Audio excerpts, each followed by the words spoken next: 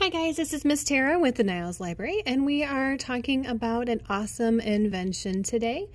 We're talking about this man, John Deere. Now, have you heard that name before?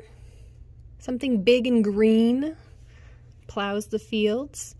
John Deere tractor. So this is the John Deere the man, and he didn't actually invent the tractor. He invented a plow that all the farmers wanted to use because it was the best plow. And from there is where the John Deere company got the name for the tractors. Okay, so let's learn about John Deere, That's Who, by Tracy Nelson Maurer, illustrated by Tim Zellner. Back in John Deere's day, long before tractors and other newfangled contraptions, Americans dug the land with the same kind of plow that farmers had used as long as anyone could remember. That plow was in the 1830s, was surely less than perfect, but it worked. So who would want to change it? John Deere, that's who. But John didn't set out to build a new plow right away. He was just another young blacksmith from Vermont. A hard-working one, mind you. His fine skills earned him buckets of praise. Still, times were tough, and folks sometimes failed to pay him. John's business struggled. Then disaster struck. His forge burned to the ground. Of course, John rebuilt it. Then another fire. He was soon out of cash and out of luck. John needed a fresh start, so with a few of his best ironworking tools, he joined the stream of pioneers headed west in 1836. He planned to send for his wife and children when he settled. Luck started to shine on him when he arrived in Grand Detour, Illinois. The little town needed a blacksmith to fix broken pots and pans, horseshoes and pitchforks, and shovels and plows. Lots and lots of plows. John quickly built a forge. Smoke poured from the slow fire that burned from sunrise to sunset, and sometimes longer than that. Clang, clang, clang. The man was a workhorse, hammering red-hot iron to repair tools so that they were good as new, even better than new.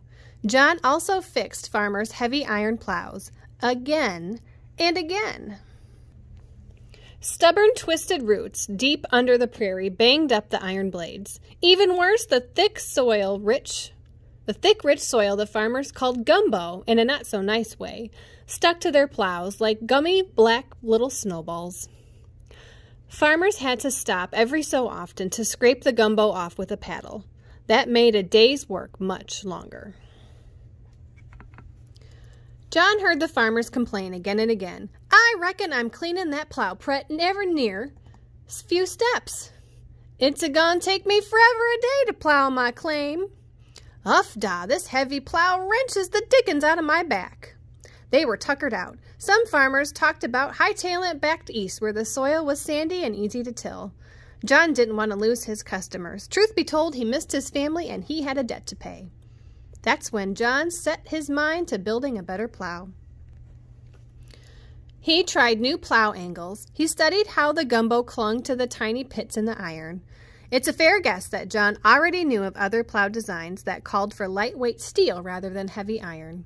But steel was rare that far west and too pricey. Then one day at the sawmill in 1837, John found a broken steel saw blade that he could take back to the smithy. There, John chiseled off the saw's teeth and cut the steel into the shape of a plow's blade.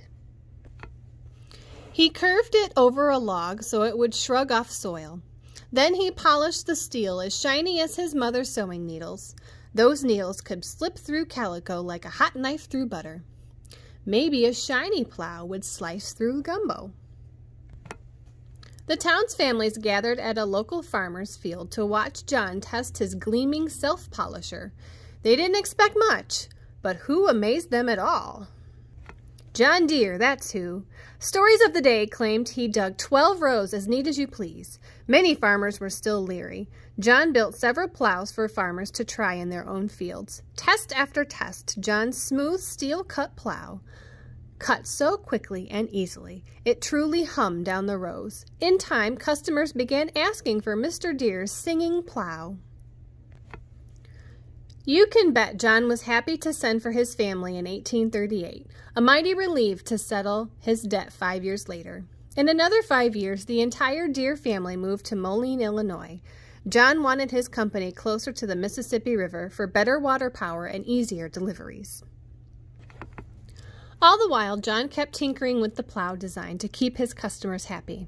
Under his leadership, John's company sold tens of thousands of singing plows and other horse-drawn equipment. Farmers plowed the prairie soil faster than ever. They planted more than enough food for their families, selling extra crops. Farming grew into a business, and the prairie's fields of grain became known as America's handbasket. Who changed the plow for America's farmers? Who changed a nation forever? John Deere, that's who. Here's some fun facts about the real John Deere. He was born February 7, 1804, and died May 17, 1886. John Deere wasn't the first American to tinker with plow designs. Before he became president, Thomas Jefferson sketched plans in 1788 for a new plow to turn the soil on his hilly plantation. Others, such as Jethro Wood in 1819, tried cast iron designs for plows with replaceable parts. But John was the first to blend the best ideas about plow designs and steel parts to make a better tool for America's thick prairie soil. Many farmers who used wooden plows in the 1830s believed iron or steel would poison the soil. John let them test his steel plow in their fields to show it was safe. Before John Deere, most blacksmiths made plows one at a time as farmers placed their orders. Deere & Company offered ready-made plows and sold them in branch houses across the Midwest.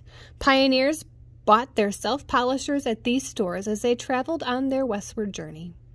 John Deere was the mayor of Moline for 2 years after he retired.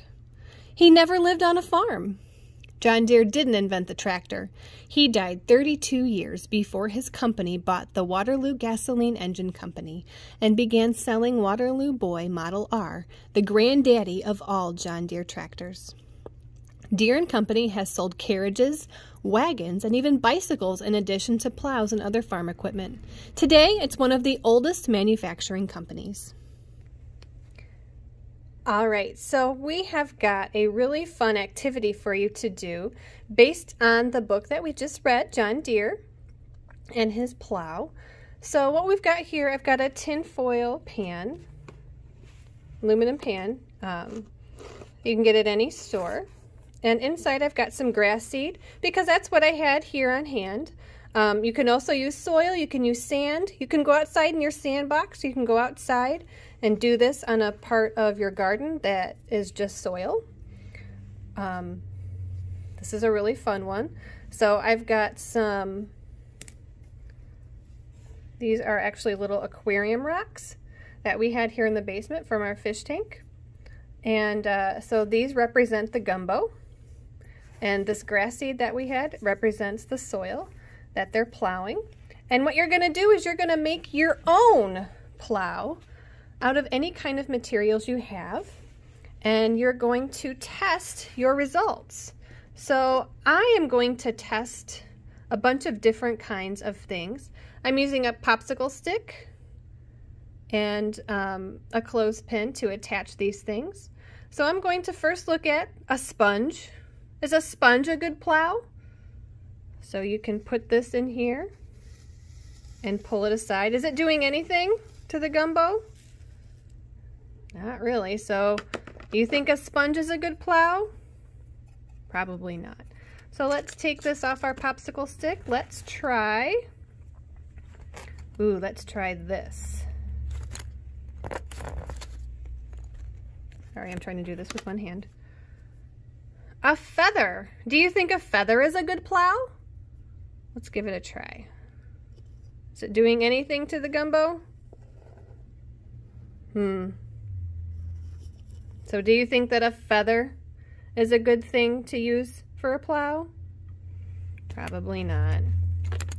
So I grabbed a bunch of kind of random stuff that we had in the basement. I've got a balloon, got a straw, cupcake tins, toothpicks, got a water bottle,